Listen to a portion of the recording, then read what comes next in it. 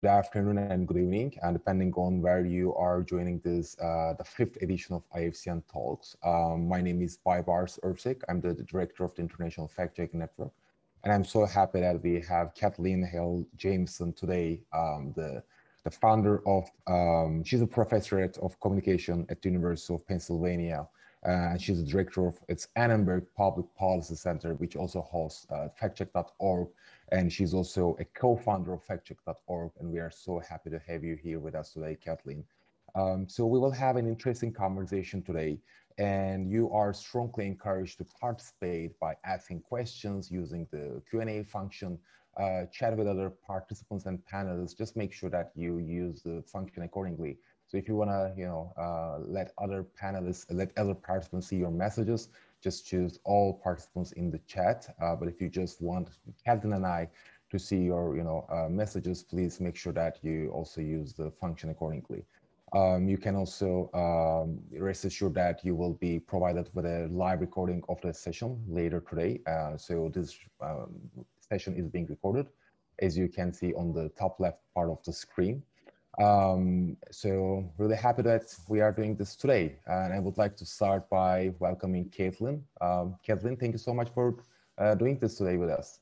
The pleasure to be with you. And let me introduce Gary Gaiman, who's the person who makes PowerPoints possible for me. And if he'll take the screen, I'll begin. What I'd like to talk with you today is about the possibility that we've conventionalized a sequential or chronological structure for some of our fact checking that when dealing with infectious diseases might be better organized topically. And that secondly, in the categories that we're dealing with in infectious diseases, there are ways to proactively incorporate public health knowledge into fact checking in a way that will arm our audiences better when they are confronting unanticipated deceptions that we haven't yet fact checked. So that's basically the thesis I'm going to argue today.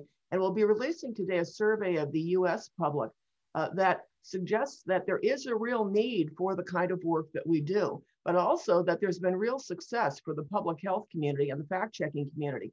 When you ask the question, COVID-19 vaccines are effective in preventing COVID-19, you want to know, is it true or false? Most people in the United States, 3 out of 4 get that right. Is it safer to get the COVID-19 vaccine than to get COVID? Most get that right as well. That means we've got 3 out of 4 people who are already armed with good knowledge about vaccination and about COVID. And if you think knowledge shapes decision-making, then that's very good news for the US public. So what is our fact checking doing in this domain? Well, we have 12% and 10% that are getting the answer wrong, but 14 and 15% who are unsure. The likelihood that our fact checking will influence those who have already decided that they know the answer and their answer is wrong is not very great. Most of the literature says that, including a meta-analysis that I did with my colleagues.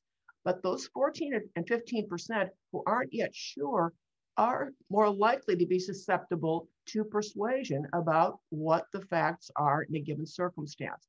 And so when we ask the question, are we able to actually make a difference? Sometimes our capacity to make a difference is greater or lesser, depending on how many people are already locked in. Now, part of the reason that's important, and here's a broader profile from this survey that we're also releasing today, along with those top line results, and you'll have a copy sent to you at the end of the day, the entire survey, along with the piece we have coming out today in the New England Journal of Medicine.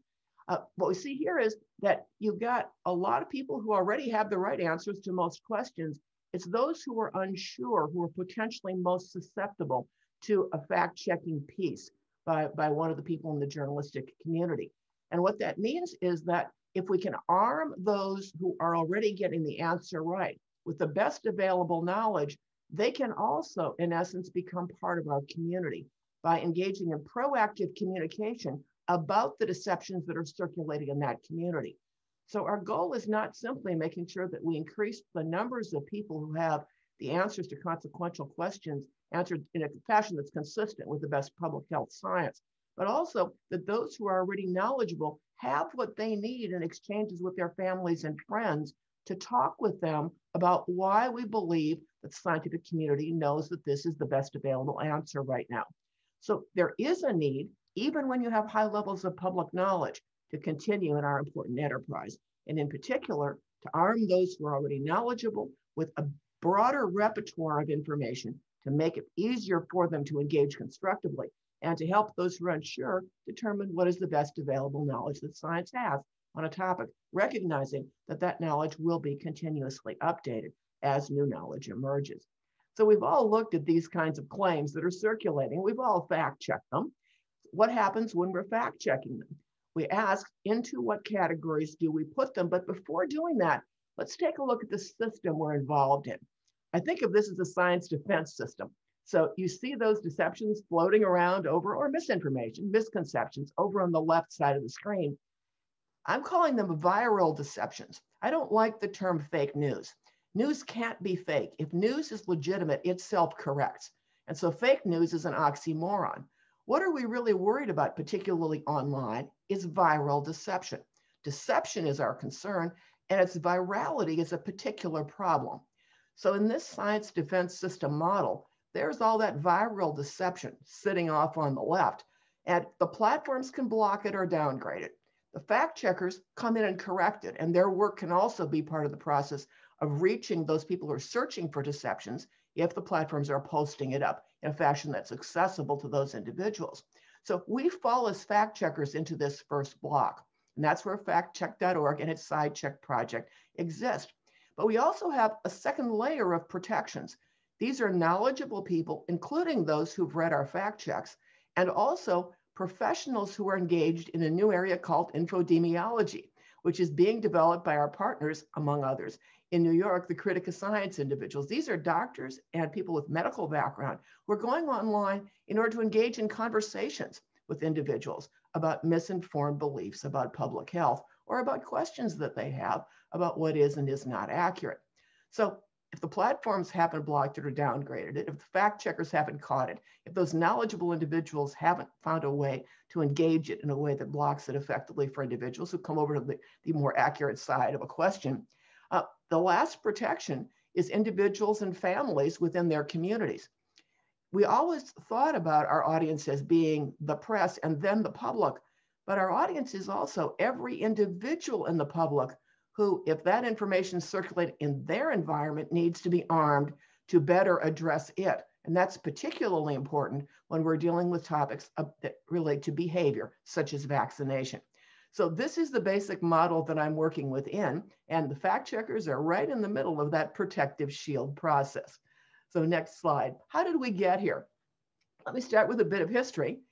So the fact-checking process in the United States, focused intensely and solely on politics, was developed by factcheck.org's model not to talk to the public at all. As this piece in the Washington Post in 2004 noted, factcheck.org is providing a resource for media outlets without the staff or energy to do this level of solid analysis. We weren't in the United States in factcheck.org trying to reach the public.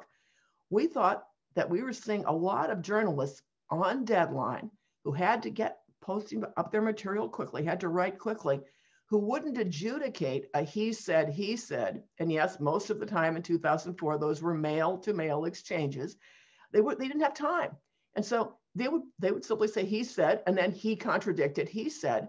We thought that journalists, if they had the time, would be adjudicating that and would tell us what we could reasonably know in that moment about that controversy.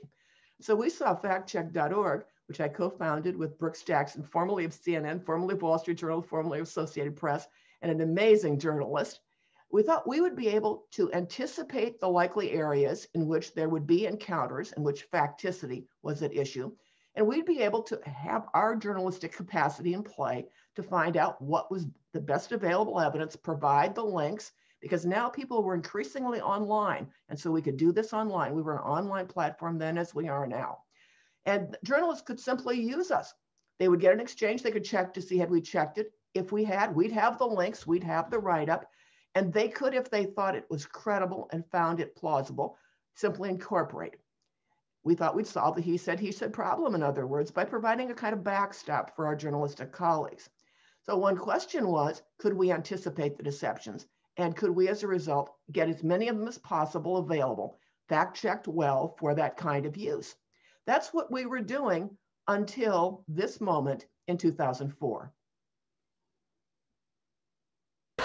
Cornered! Cheney pounced. The reason they keep mentioning Halliburton is because they're trying to throw up a smoke screen. They know the charges are false. They know that if you go, for example, to factcheck.com, an independent website sponsored by the University of Pennsylvania, you can get the specific details with respect to Halliburton. Actually, funny story. If you go to factcheck.com, you'll be rerouted and learn that George Bush is endangering our safety and must not be reelected in a message from billionaire investor George Soros. So there's actually a slight factual error. Cheney actually had a factual error on his fact check reference. What Cheney meant to say was factcheck.org, which is a nonpartisan clearinghouse of politicians' statements, which leads today with an item about, yes, how Cheney got their web address wrong. So we were just chucking along, getting journalists picking up our material, and then Dick Cheney made us accessible to the public. This was the middle of the night. I got a call from the staff. I put my personal credit card down to buy extra server capacity because suddenly we were reaching the public instead of reaching the press. We hadn't intended to do that. We were designed for that function, provide the press with some backup capacity. So Dick Cheney changed our model. Next slide. And what we saw was that, this is from the New York Times in 2007, the public responded. At its peak during 2004, factcheck.org drew up to 400,000 unique visitors a day, a strong indication of the public's appetite for help in sorting through the claims of candidates. We moved, in other words, to being a public service, as are all of you now, and the fact-checking model now largely is one that has the public as well as journalists as its audience. Next slide. Now, in the process, we conventionalized a structure that was chronological. As we wrote, we posted. And so you see here, the most recent thing we did is on top. We thought journalists would look, they'd find it, they would grab it, they'd use it. Remember, we said our motto was steal our stuff. The sequential chronological process made some sense in that environment. Next slide. But it makes more sense when you're dealing with, for example, an infectious disease, to use a thematic structure, not a sequential structure. Let's look at the difference. So this is what a chronological structure looks like. This is our factcheck.org chronological structure. We're just posting things as we write them. We write about politics, we write about COVID, we write about science. Now notice, you have to go through the political stuff to find the COVID, and COVID is organized by when we filed it in this structure. Next slide. Other sites are doing the same thing. Here's PolitiFact. They're posting they're posting based on, and then sometimes moving those things that have more traffic and more interest toward the top of their file. But in the process, they're not organizing thematically by topic. Next slide. Washington Post, however, did something innovative. In many things innovative, but here's something. In the fall of 2020, they piloted a categorical structure. They grouped like questions and answers. They used icons to indicate categories, and then they bubbled up frequency and popularity, and it looked like this. Now, they discontinued it November 6th, but we're crediting them with doing something that we thought was very important. Notice the icons could drive you to what you're interested in the topic, and you could then, in theory, organize those icons in a structure that would create an understanding of how infectious disease works and how scientists answer questions about it. But what the Washington Post is doing here is putting up icons in the order that makes sense to them, how it spreads, vaccines and treatments, mortality rates. There's a logic underlying this that potentially begins to teach people some things about how these things relate to each other. But what's state and federal response doing in there? What about flu and cold season or Trump's response to coronavirus? If we wanted a coherent understanding of what we know about infectious disease, COVID specifically, and then we want to see the answers to the questions the public is asking about facticity in that context, you still would have to do a lot of searching in the icons because there's not an organizational structure, what scholars would call a schema of understanding of infectious diseases under those icons. But it certainly is a different way of approaching and a real innovation. So thank you, Washington Post. What would thematic categories look like if you approached infectious diseases through them? Here's what a thematic COVID structure might look like. But before saying that, here's the reason I'm recommending it. We know from the scholarship about memory Next slide. That organizing content by categories increases recall. We don't want people to just read our stuff or watch our stuff. We want them to remember our stuff. And we want them confronted with a new circumstance in which the topic area is at issue. Hence, a lot of potential deceptions related to it are at issue to call that knowledge back.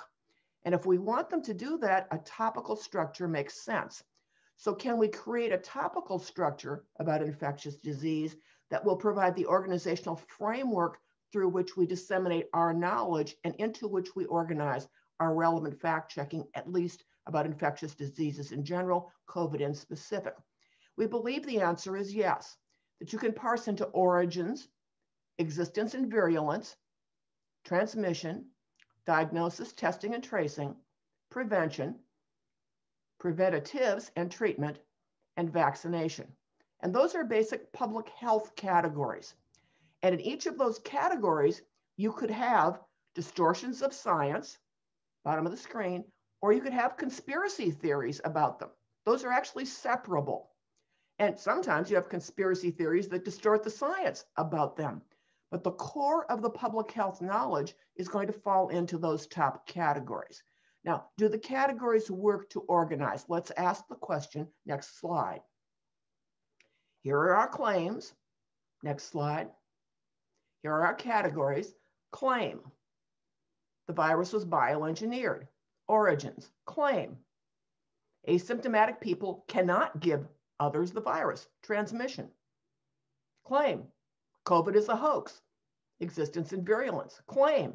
Testing creates more cases. Diagnosis, testing, and training and tracing. Claim. Masks don't work. Prevention. Claim. Hydroxychloroquine cures COVID. Claim. VAERS data show COVID-19 vaccines have killed thousands. Vaccination. So I can show you that at least some of the prevalent claims that are problematic because they potentially affect behavior do parse into the category system. Next slide. Our coders can also place 100 other claims reliably into those categories. Thank you, coders. Next slide. And that means that we can organize at least our FAQs, or for factcheck.org, our Ask Sci checks into these categories, which means that we can move what we have as the basic knowledge, the core answers, into those categories of understanding. And if we can, we're beginning to put in place what I call proactive, preemptive, protective knowledge. And the theory is this: if we find a way to reinforce this, to express it clearly, when someone confronts a new deception, one we haven't checked, they will be better armed with it. And we can use this in order to contextualize the deceptions that fall into those categories. If people know it, we can then reprise it on the back end to debunk. But it is more effective to have knowledge in place before people are exposed to deception than to debunk after they've been exposed and accepted it. We found that in a meta-analysis that we did with my colleagues when the bottom finding was don't negate, displace. Put in place a carefully detailed understanding of what is, rather than just telling people, no, that's wrong. Well, if that works to correct on the back end, then we ought to be able to take that displacive content, that accurate knowledge, that foundational public health knowledge, and move it to the front end in our fact-checking process. And that's what I mean by integrating protective health knowledge into infectious disease or COVID categories. Next slide.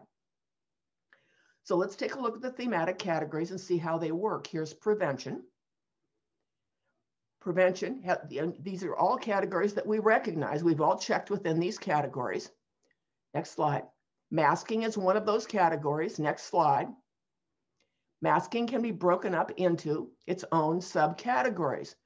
We can parse most of the big deceptions about masking into these three categories, or distortions of science and conspiracy theories about these categories. The first is just there's no evidence that masks work. The second is masks have been studied and have been shown to be ineffective. And often the assumption underlying that claim is if it isn't 100% effective, it doesn't work at all. I just put that in parenthetically. And third, mask wearing increases risks to health. So imagine that we took those three blocks of deceptions and we moved them into these three categories. And imagine there were a rebuttal structure for each of those categories that was different, but that your foundational knowledge that you would want in place, regardless of the reputational structure you're using or the evidence you're using, is that here is the evidence that masks work, and here is how and why. I'm arguing that in every one of the fact checks on any of those three categories, in addition to the specific rebuttal, we would be putting that information into our fact checks, and that it ought to be at the beginning of the fact check. The exposure ought to be there and then interwoven and deepened throughout, because we're trying to increase the likelihood that people will understand, no matter what the deception about masking, this is what the research has shown, and this is why we believe it is true that masks help reduce the spread. Next slide. Each category, as I've mentioned, can also be talked about in terms of distortions of science and conspiracy theories. So in the core, we have health beliefs that are being questioned in some way. On each side, we have potential distortions of the science and conspiracy theories. Next slide. So let's take another look. Here's vaccination. We believe you can parse the vaccination claims as we could the masking claims. Next slide. Into these categories: importance, nature, and value, safety, ingredients, efficacy, effectiveness, and immunity. Next slide. Now let's take a look at how we would do that claim. VAERS has documented thousands of deaths from vaccines. Safety. Vaccines contain microchips to be used for surveillance. Now pause for a moment. For surveillance, that's a conspiracy theory. But vaccines contain microchips, that's just about ingredients. This illustrates how you can conspiracize a claim and how you would actually be in both areas in our taxonomy if you offered that claim. VAERS has documented thousands of deaths. That's a distortion of science, as well as a claim about safety. So what I'm trying to show is the top and bottom categories, distortion of science and conspiracy theories, can be applied to the internal categories on many claims. Next claim, natural immunity is preferable to vaccinated immunity, goes to immunity. Next claim, vaccines cause sterility and fertility, goes to safety. Next claim, clinical trials overstated efficacy, goes to efficacy and effectiveness. The vaccine may not work, claim, goes to efficacy, effectiveness. Next claim, only viruses made in labs require vaccines, goes to importance, nature, and value of vaccination. So what you can see is we think that you can parse not simply into the big categories, origins, transmission, prevention, treatment, vaccination, but into subcategories within them. But as you're doing that, the backdrop on vaccination is still, how does vaccination work? How do we know vaccination works? How do we know that these vaccines have been adequately tested? How do we know that the tests have found that they are effective? And how do we know that they've found that they are safe? And I'm going to in a moment say there's some language here that's important, because we shouldn't be saying safe, but safer than, because there will always be exceptions. Nothing is going to be categorically 100% safe under all circumstances. And effective, but not 100% effective in all circumstances. And as a result, the language in which we communicate the core knowledge is really important, because if we don't communicate with care, our communication of that knowledge can actually seed deceptions. Someone hears they're safe and they hear categorically under all circumstance, and there's a side effect. And they're going to say, you lied. So making sure that we have nuanced the claims that we are offering becomes very important. But the larger point is this thematic structure gives you the ability to deploy core knowledge on a regular basis that is potentially preventative, proactive, preventative, protective core knowledge. Here's what this looks like then when we take examples of misinformation, we align them back to the vaccine categories inside the public health box, and we put our fact checks up to the right of the screen. We actually are all doing this.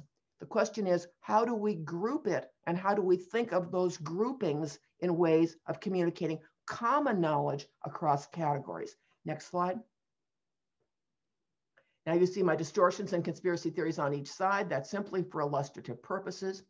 Here are some of the examples of distortions of scientific findings and conspiracy theories. We've all checked these.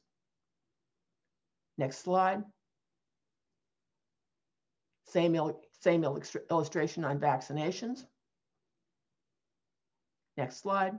So what does this look like in practice? Here's a vaccination safety claim. We've got the insinuation that deaths reported in VAERS were caused by a COVID-19 vaccination. Here's an example. Numbers reflect latest data from CDC's vaccine adverse event reporting system. Of the 929 reported deaths, about a third occurred within 48 hours. The inference is that one caused the other. It's an insinuation, not a direct claim. Here's the fact check. What's the background knowledge that you need across this? What VAERS actually does, what VAERS actually reports. So every deception that uses VAERS as the backdrop needs to have in place in our public, on the far end of the science defense shield, the knowledge that says these are just reports, they haven't been verified. But the verification process is a sign that science is going to look at it carefully and as a result determine whether there is a problem or not. Next slide. So how can we integrate this into a protective health knowledge fact-checking model? Next slide.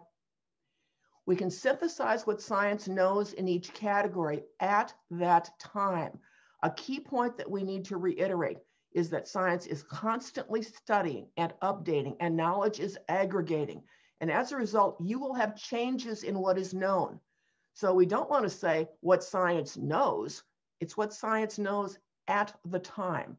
Digesting that knowledge into verbal and visual gists. A gist is the bottom line. It's the takeaway. It's not all the details. And gists increase memorability. And we want to introduce vocabulary needed to understand the relevant science. Journalists are really good at all three of these things. And here is the place in which journalists come together with the public health community in order to increase public understanding in the face of challenges on factual grounds to the knowable about public health. Next slide. So let's go back to the categories. Each of us has written this, and so I don't need to summarize. I'm just going to drop into boxes what it is we know about origins, about transmission, about existence, about diagnosis and testing, about, next slide, prevention, preventatives and treatment, and vaccination. This is the more detailed science, and we write it into our fact checks. But the point that I want to make, next slide, is that we want to communicate what science knows in terms of gists. We want to put the detail in, well written and well analyzed and compelling to our audiences, understandable and compelling. But we want to reduce it to a bottom line as well, so they have a takeaway. People don't remember the detail, they remember the gist. And this concept, developed by Valerie Reyna, very important social scientific concept, if infused through fact checking, will increase the likelihood that when you walk away from a fact check on a science area about public health, you not only know, well, that was wrong, but you have a gist that helps you carry the knowledge away so that you can apply it and recall the detail and recall the fact checking when you need it in some unanticipated moment, faced perhaps with that deception already checked, or a new one that falls into that domain. So for example, getting COVID is much riskier than getting the vaccine is a gist. The risks of taking hydroxychloroquine for COVID outweigh the benefits is a gist. Masks help reduce the spread of the virus is a gist. They help. They don't completely block. They are not 100% effective. And once you say masks help, then the question becomes, well, do some masks do it better than others? Yes. How do they help? Now we can start explaining. So defining back into gist should be one of our responsibilities as fact checkers, not simply deploying the knowledge, but deploying it in gist form. Next. Also, there are visual gists. So when we've got the verbal gist, we can also use visuals in order to reinforce. So how contagious is COVID? Now, what's the gist here? It's more contagious than the common flu, but less so than measles. Here's your visual that creates the iconic memory representation that increases the likelihood that we anchor the gist visually. Next slide. Same thing. Seeing is more powerful than telling. This says masks help. You see that mask isn't 100% effective there. That visual matters. We have a propositional print bias in our fact checking, apart from our broadcast colleagues. we should remember that we should be showing as well as telling. Next. And here, of course, is an iconic representation of the need to socially distance, which should be always called physical distancing, not social distancing, because we don't want to socially distance. It's social contact that was keeping us healthy through the pandemic. Next. So now let's go and see about key vocabulary, because the other thing we can give the public is the language it needs if it's going to discuss in the domain. And I'm just putting a number of things up on screen. And I want to show you that if you understand that something is respiratory and droplet-borne and aerosolized, and there's asymptomatic transmission, you can convey the virus when you don't look or seem sick to somebody else, then prevention follows from that understanding of transmission. If those things on the left are true, then you want to mask, you want to physically distance, you want to use proper hand hygiene, etc., and you want to have good ventilation. Why? Because that's how you'd prevent the transmission. And now we're starting to schematize the knowledge. We're starting to show people the relationships among the kinds of knowledge that we have. And understanding that that is then reducible to gists becomes a way of incorporating the broader scientific context around it. Next. And the process, by the way, saying that getting the vaccine has substantially less risk than getting COVID is an important gist. And the language there is, it's safer than getting the disease. The vaccine is far, far, far, far, far safer than getting the disease. We don't want categorical statements that people can misinterpret and use to indict and use to say you can't trust the science. So how do we do this in the fact checking that we do right now? We're in a digital print form. We can incorporate at the beginning of our fact checks. Here's the fact check. The headline is, video uses bogus claims to stoke race-based fears of COVID-19 vaccine. Let's open up our little box. And here we have, we're digesting the science. No vaccine or medical product is 100% safe. Why are we saying that? We're concerned that when people hear safe, they'll hear categorically 100%, et cetera. You see the basic knowledge. Next slide. This is a viral clip. This is the one we're going to be debunking. Makes bogus claims about COVID-19 vaccines and falsely accuses the government of pure racism for pushing this heavily on Blacks and Browns. Public health experts have recommended prioritizing these communities for vaccines because they have suffered higher rates of infection. Here's the preemptive response. Before we've done the actual fact check. We are Black American members of the National Academy of Medicine, the premier health science organization in our nation. We are scientists, physicians, healthcare professionals, and public health experts. We are also sisters, mothers, wives, and daughters. We are brothers, fathers, husbands, and sons. Trust in government does not come easily for our community. Too often our health has been ignored and even abused.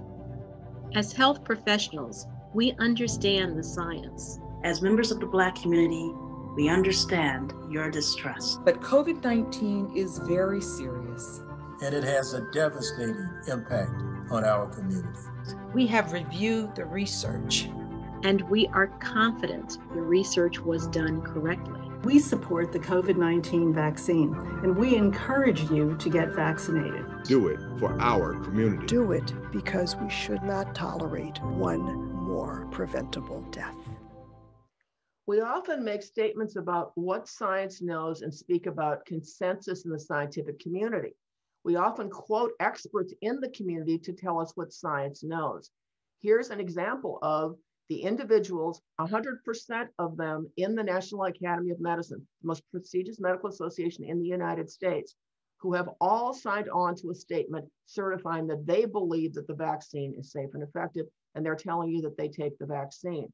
Now, whether one wants to put this in one's fact check is a question of whether one wants to move toward this kind of discourse. And I realize for some, they may not want to move to this kind of discourse. They may want to stay with the more traditional forms of consensus statement studies. I would argue that these individuals who have done the science are equivalent to making a print statement that says there's a statement from the National Academy of Science and Engineering, National Academy of Medicine, that says that the vaccine is safe and effective. For practical purpose, it is visualized it and dramatized it. I'm comfortable with this. Next slide. We also are putting the protective knowledge inside the structure by synthesizing what science knows. Next. So let's take a look at, here we have, video misrepresents Fauci's comments on COVID-19 vaccine. That's our headline. A highly viewed Facebook video distorts a CNN interview with Dr. Anthony Fauci to falsely suggest that a COVID-19 vaccine authorized in the US doesn't protect you from COVID. The vaccine does protect against COVID, which is the disease caused by the coronavirus. Fauci was simply cautioning it may not prevent someone from contracting the virus. Here's the video that is putting the preemptive knowledge in place. Science updates as it learns more. Earth was once thought to be flat. The body was once thought to be governed by 4 humors. In the case of a new virus, new insights produce changed recommendations. In March 2020, Dr. Anthony Fauci told 60 Minutes. The masks are important for someone who's infected to prevent them from infecting someone else. Right now in the United States, people should not be walking around with masks. But on April 3rd, the CDC said, CDC recommends wearing cloth face coverings in public settings where other social distancing measures are difficult to maintain. And CDC also advises the use of simple cloth face coverings to slow the spread of the virus and help people who may have the virus and do not know it from transmitting it to others. The guidance changed because scientists were learning that those experiencing no symptoms could still transmit the coronavirus. By April, scientists were more confident that a person who was showing no symptoms could be infected and spread the virus to others. What science knew was updated with the accumulating evidence about transmission from people without symptoms.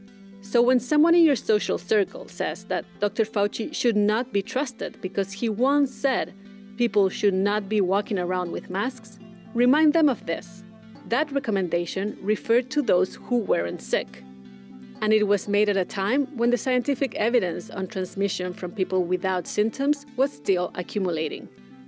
For more information on masks and COVID-19, visit SciCheck, a project of factcheck.org.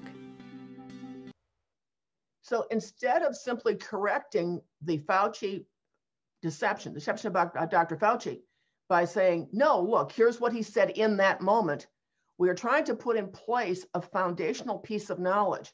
What science knows changes across time, and remind people with the video that Dr. Fauci said now in that statement, now, what science knows now.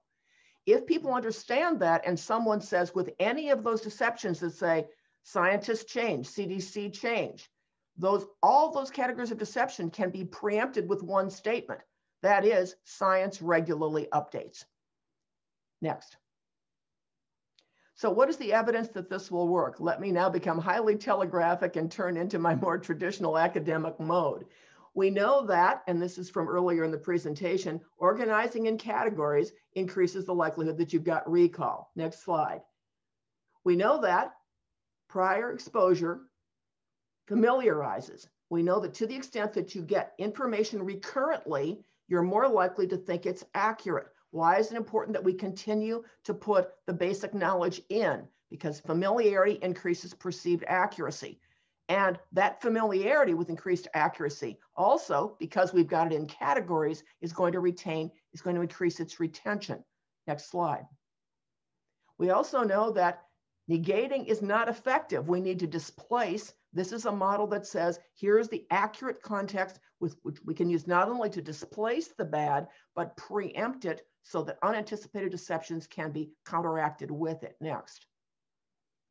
We also know that when experiments have offered people detailed information up front, and this is information about vaccination, it has been preemptively effective. This is very traditionally the kind of thing that we would see at the back end of our fact checks rather than at the front end of our fact checks. Relevant knowledge reduces susceptibility to conspiracy theories. Next. We also know that GISTs work, and a point that I've made earlier, and here's a sample of Dr. Reyna's work. They increase the likelihood that messages are remembered. Next slide. So I've offered you 5 basic reasons why a preemptive, proactive, protective, knowledge-based model could increase the power of our fact checking and the likelihood that it will arm the people on the back end of our defense shield, the people in their daily lives talking with each other, to better protect those in their families and their networks from deception. Next slide. Why does it matter? First slide. Because what we know from our research and others is accepting misinformation predicts reduced willingness to vaccinate. And we need to get higher levels of vaccination in order to create not herd immunity, but community immunity. Because communities need to hit that threshold, and communities are localized, not nationalized. My local supermarket, my child's daycare center, are localized communities, the pediatric office my child goes to, those all have to have the level of immunity needed to minimize spread. It doesn't matter if the nation has it. If my community doesn't, I'm not protected. That's why we should say community immunity and not herd immunity. But acceptance of misinformation predicts reduced willingness to vaccinate. And we need to get our populations vaccinated to stop COVID. Next, we also know the conspiracy beliefs prospectively predict resistance to preventive action and vaccination. Next slide. And as a result, belief in vaccination misinformation is associated with reluctance to vaccinate. Next. So here's the model on the bottom line. Integrate a thematic organizational structure into fact-checking, integrate protective health knowledge into fact-checking. And I think the academic research suggests we're going to better arm individuals who are our audience to help in the process of protecting people they care about from consequential misinformation. I'd be happy to take your comments or your questions. This research is supported by the Robert Wood Johnson Foundation, and the views expressed here do not necessarily reflect the views of the foundation. We're very grateful for their support. Thank you so much, Kathleen. It was a great presentation, and I know our audience will have a couple of questions, but I already have a few. So before I just dive into those, I strongly encourage everyone in the session to just share their questions using either the Q&A feature or the chat box. We will be monitoring those. So on your op-ed at pointer.org and during this presentation as well, you basically referring to the years building up to 2003, the setup of the factcheck.org, and basically pointed to the presidential campaign advertisement as the root cause of the establishment of professional fact-checking in the United States. And your offer to news publishers such as NPR, the Washington Post at that time was very simple in your own words. Find the problematic claim and offer a correction. And we are just talking about a whole new approach to tackling misinformation at a larger scale. And I will be just asking probably just two questions, which I believe will be related to ask you a little bit on that as well. So I think it's fair to say that much has been achieved since 2003 in the field of fact-checking, especially around finding the problematic claim and asking for a correction and holding the powerful accountable in that sense. And we have been also able to make some accomplishments in the sense that we are now more able to address the need for scalability in our fact-checking and go beyond traditional methods to communicate with our audiences. A number of fact-checking organizations in the last couple of years have conducted several research to find better ways to communicate fact checks with audiences, with different and practically suspicious audiences as well.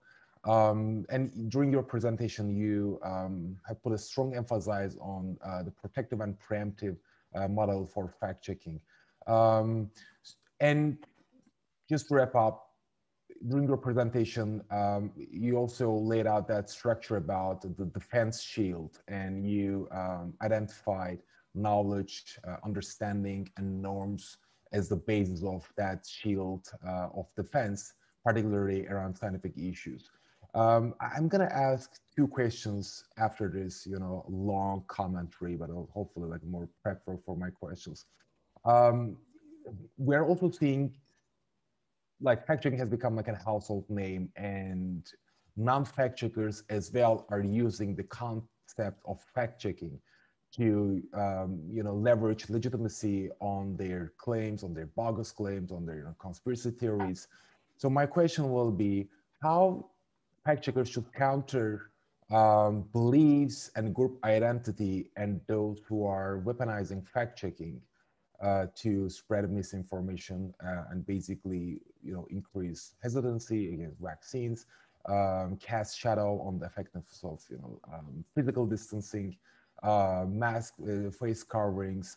What would be the way that fact checkers need to go through to counter those activities as well, since we are now experiencing the first infodemic of the 21st century? There's a larger question about how do we deal with disinformation pervasive across society. But my first response is fact checkers need to do their job and do their job well in ways that do not increase their susceptibility to any kind of distortion about them or about what they do. There's very important research developed by any number of scholars, David Rand at MIT among them, that focus on the ways in which a nudging toward accuracy and accuracy motivation increases the likelihood that people will process the information and process it well and process it apart from their partisan selves. We should not be giving any cues that we are in a partisan fight. We should be dealing with what is knowable against what is being claimed in a way that ensures that we are treating right, left, and center in exactly the same way, and that we have the same kind of fidelity to what is knowable, and that we are highly disclosive of what it is we know and how we know. Our links to primary sources and our explanations of why we trust them are very important in a world in which you can no longer assume the credibility of some of the sources that we rely on, or at least assume that it will be granted by your audiences. So making sure that we are clear about how we know what we know and why we trust those we trust about the knowledge that we have means that we need to be turning to multiple sources of evidence that converge on the same claim and not relying on single sources. That we need to ensure that we are inviting the audience to see itself as in search of what is accurate, as opposed to reinforcing partisan identity.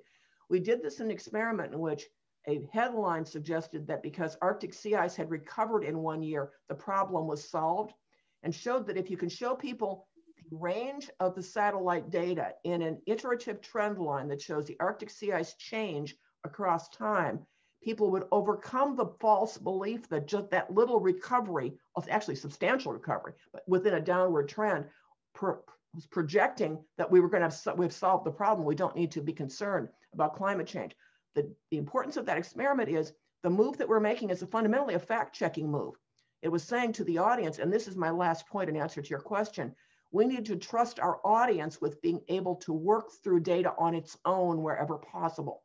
In that case, what drew people back to seeing that this trend was downward on Arctic sea ice, that so-called recovery was a blip within a downward trend, was that they got to ask themselves questions about the trend line. And they couldn't find a point in the trend line prompted by our questions that where anything earlier in the past 6 years was lower than anything in the last 6 years, including the year that had the large recovery. Well, what does that say? If you're in your partisan self, you might process it through ideology, but when you're asked, what is there? And you trust the data. This is NASA data, a full range of NASA data. There only was satellite data 79 through that date. People would engage in that process and come to correct inferences. We need to find good ways to prompt people to be accuracy motivated as they look at our material, and to see us as people who share that concern and properly qualify our claims, are careful about our positioning of our voice so that it's clear that we aren't actually partisans in this exchange. We are just trying to find out what is the best knowable evidence. Great, thank you so much, Kathleen. So we have 3 questions right now, and I will be surfacing the first one coming from a Q&A function. And I hope this question has been surfaced on our session as well, but I'm just gonna read it through. So Kathleen, this is from NG from Polterfact, and it's gonna be much more like a practical question from a fact checker's perspective. So she says, she loves the framework and it makes a lot of sense. But on the other hand, it is, in her own words, intimidating in a way, because it suggests that fact checkers need to redesign their websites and amp up their visual resources. And that can be challenging because of both causes inertia. And she's asking if you would like to share your thoughts on that. Yeah, we're going to be putting out a white paper on this in about 2.5 weeks, which has some detail. And we do recognize that it's easiest to put your stuff up in a chronological order. It's simply the programming involved. It's easier to do it that way. The question becomes, when you get into a COVID situation, where we've been now fact-checking COVID for more than a year as a fact-checking community, we're in an unusual situation because we have the capacity to build out a structure once and hold that structure. So yes, there's a cost to doing it for this one period of time. But if we're correct that this is a model for dealing with infectious disease, then we could have used this with Zika, which we were fact-checking a number of years ago. We could use this with Ebola, because these are the same categories science goes through to ask about infectious diseases. And so if we have that ICON structure programmed, and there is some cost in getting that programmed, and ready to deploy, first, we can continue to deploy it now, particularly in the vaccination category, which is the category of greatest concern right now, and the highest number of deceptions about vaccination are the ones that are percolating right now. But it means that we are potentially going forward already ready so that the next time we get an infectious disease, and notice in the last few years, we've had Zika, Ebola, we've had MERS, we've had SARS, and now we've had SARS-CoV-2. If we say part of our responsibility is to public health fact checking, it's a one-time expense, not an ongoing expense. And I would urge the fact checkers who believe that this model will work to think about asking those who support their sites, including the people who send small donations in because they believe in this kind of fact checking, to say, would you like to help us do this? And then we're going to keep deploying that whenever we get an infectious disease. Thank you so much. So we have actually three more questions, and I'm going to try my best to see if I can, merge at least the two of them. So the question is from Sabine Berzina, and she's asking actually how to deal with the backfire effect, the assumption that fact-checking can have a backfire effect, which in fact has been, itself been debunked by, researchers and studies in the last couple of years. But there's a still, understanding within the industry that fact-checking can backfire, especially when it is consumed by, partisan groups and, individuals. So she's also asking the question whether, or how fact-checkers should also tackle, ridiculous misinformation, disinformation about like fact-checkers are particularly, practically, working for the agenda of like, George Soros or like the governments or even, foreign agents. So they are undermined and they're, harassed by, people, their critics. How fact-checkers should deal with those, circumstances when they are working with, for information that is very crucial for our lives and, basically, health, safeness. If you simply negate, if you simply say that's not true, you're not helpful, because you're running the risk that the memory trace of the underlying claim is being reinforced and then negated with not, and it doesn't displace the memory trace. You run some risk that reinforces the memory trace. Long-form fact-checking doesn't do that. Good fact-checking headlines don't do that. And this preemptive model does not do that. The preponderance of evidence right now suggests that longer form fact-checking and fact-checking in shorter forms done conceptually and well does produce effects. It doesn't produce effects for all. No one ever suggested it would. Once someone believes something, they've anchored the attitude, they've incorporated the information into that attitude structure, it's very difficult to get that removed. But as I've shown, it's the reason I started the presentation, those people who aren't sure are not there. They're in a space in which, if this is done well, and if one doesn't cue them into partisan space, where identity protection comes to play, one ought to be able to increase knowledge. I also started with those slides to say, look at how successful the public health community and the fact checkers have actually been about COVID. Look at all those lines in which I was showing you green. That means accurate, accurate, accurate. That was a topic that the public knew nothing about a year ago, and now is accurately answering all of those questions. So there's a tendency to say, oh no, this is hopeless. We haven't persuaded everyone that this is actually factually, true given the knowledge that we have at this moment. That's the wrong way to frame the question. Look at what's been accomplished. Look at those people who are open to what we are doing. Those who aren't already anchored, bless them. I hope that they get exposed. The likelihood of going to affect them is minimal. It's not my goal to affect them. The goal is to minimize the likelihood that those who are susceptible to being there move into that space because we didn't get the good knowledge out. The advantage we have in infectious disease is everyone is potentially affected by the topic. Salience increases attention. People want to do what's right and best for themselves and their families. The question is, can we communicate with the best available evidence what we know about what that is and the factual grounding of it, recognizing that knowledge may update and we may, as a result, learn more, and some of that may change across time. As to your first question, right now the fact-checking community is under active assault, where people are being sued. You have a legislative proposal in Michigan that is going after the International Fact-Checking Network and appears to suggest a high need for civics education because people do not appear to understand that we do have a First Amendment. In that environment, I think the danger is that we get distracted by it and we engage in it in a way that contaminates what we are actually doing. This movement has a substantial audience. If it deploys the knowledge that is available well and does its job honorably, and when it makes mistakes, corrects, it is going to continue to have an impact. I worry about everybody getting into what looks like a partisan fight, and then everything that is done over in journalism space looks as if it now has been inflected with partisanship. That potentially would do more damage than counteracting those other kinds of moves would gain for the community. I think someone else should be fighting that fight. The fact-checking community ought to be doing its job. And there are people standing up ready to take on that fight on behalf of the community rather than the community itself. Right. I mean, it was a great way to just conceptualize our model that fact-checking works and it can save lives, and your research and the presentation was a great testament to that. And again, we are going through interesting times, as you said. I mean, fact-checking has been under attack for a while, and it looks like here in the United States, even in the United States, of the country of the First Amendment, lawmakers, find it, okay to try to find fact-checkers just for doing their job.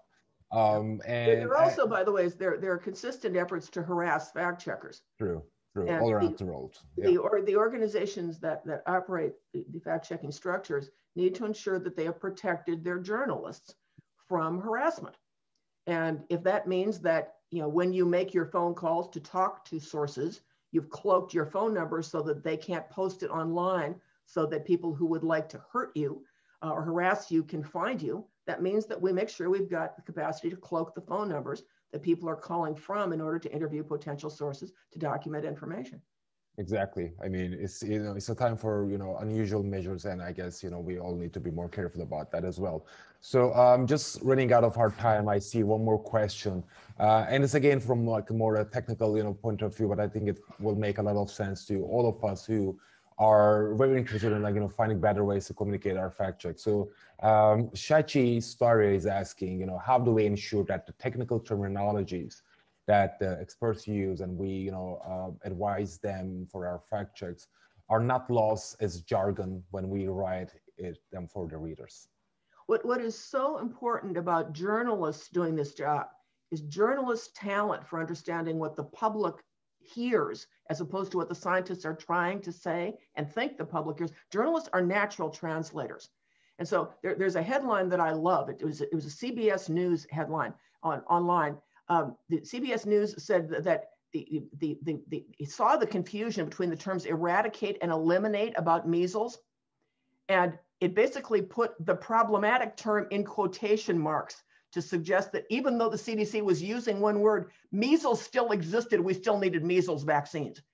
And with that impulse on the part of the reporter to say, the public isn't hearing you, CDC. They're not hearing an eradicate, eliminate distinction the way you're using it. And to clarify that for the public was what journalists do every day. They find the language that the public will understand without violating in the translation process the underlying science. And one of the things the scientific community needs to do is to be careful about deploying language into what amounts to public space that can be misinterpreted. For example, if you talk about lipid nanoparticles in an environment in which conspiracy theories are saying that there are microchips and nanochips inside vaccines, someone is going to find the nanoparticle language and is going to be using it. And so luciferase is another. Someone's going to see that and is going to say, oh, that's Lucifer. And as a result, you have the devil involved in some kind of beast marking inside a vaccination process. So to the extent that journalists in the fact-checking community see that language in science, they need to mark it off and explain it with great clarity before it can be misconstrued into forms of deception that may be accepted innocently by individuals who now think somehow science has legitimized what in fact is a distortive claim. Thank you so much, Kathleen. So we are just 2 minutes short of our time, but I'd like to, first of all, thank you so much for joining in today and doing this presentation with us. And as promised, we will be sharing the paper that we were talking about during your presentation later today when it's going to be published. So all of the attendees of this session will get an email with that, with a link to that study. And the survey, we'll send you the survey too, thanks to your wonderful staff. Wonderful. So our attendees will be having a very fortunate day to have, to be able to have access to those, findings. So, and, the session will be uploaded to our YouTube channel later today. So feel free to share with your colleagues, with your teams. I know that we are live streaming to participants all around the world. So feel free to just spread the word around. So I'm just gonna, try to wrap up with one final question. You've talked about some models, a model that you think should be at the core of fact checkers' work in communicating, our fact checks with the public, and having basically at the middle of this infodemic, I was wondering, what do you think it's going to be the biggest challenge or the largest blind spot in the second half of 2021 and in 2022 for fact checkers in communicating health-related misinformation? The fact-checking movement in the United States started out focusing on politics, not on health. We need to increase our capacity to track good science, and that's often complicated science, about matters that directly intersect the public. So we've developed a small cadre of science journalists now within factcheck.org, so that when we get science challenges to what is known about science, we are able to draw on their science background in order to write the fact checks. I think the challenge for the fact-checking community at a time which journalism is under real stress is building up from its COVID capacity and ongoing public health capacity, so that particularly the next time we hit an infectious disease, we are on the ground as fast as we can be with the best preventive knowledge. I see the fact-checking movement as very important in politics, and I don't want to disregard its importance, but its importance in public health is extraordinarily great. And we don't yet have the developed capacity across the global fact-checking network, although we've developed a great deal of it during COVID. My fear is we're going to get past COVID and lose it instead of get past COVID and institutionalize it and build it. And those who care about this marrying of the public health model and the fact-checking model, which is what this is trying to do, ought to try to find ways to find the funding to ensure that that capacity is deepened inside fact-checking across the globe. Because just as we're protecting ourselves from the virus that is the physical virus in those moments, we also need to protect ourselves from the viral deception. To some extent, they are intertwined. To some extent, they're equally pernicious. Thank you so much, Kathleen. I appreciate the time, and I thank you on behalf of the International Fact-Checking Network and all of our attendees. It was great to have you today here, and looking forward to seeing you again, hopefully in person, sometime soon. And please steal our icons if you'd like them, steal our structures. We'd love to have anybody use them or make them better, and we would adopt the better.